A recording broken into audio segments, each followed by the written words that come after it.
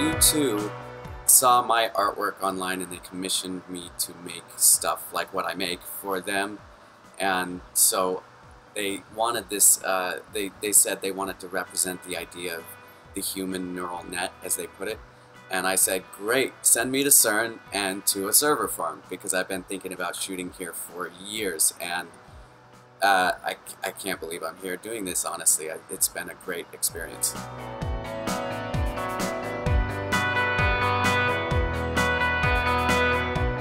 Everything is so great, but it's also so big, so it's kind of difficult to shoot, because in the pictures you don't really get that, you know, say Atlas or CMS, they're the size of 5-story buildings, and even they let me into Alice, and Alice is huge too, so they're all very big.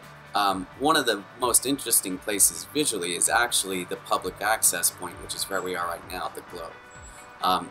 Outside and inside, it's just an incredible place to interface with the rest of the population and the rest of the world. What I do is very abstracted. It's very different, and I suppose that's what attracted you to me to the first place. So you'll probably have to just go look at them, but they will be, you'll see CERN in a way that has definitely not been done before.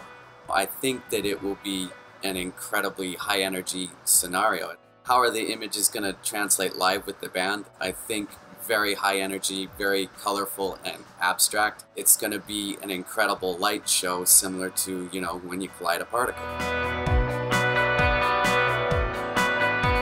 I just want to say thank you to the CERN team and everyone here. They've been incredibly accommodating and wonderful and fun, and I've had a great week. I hope I can come back soon.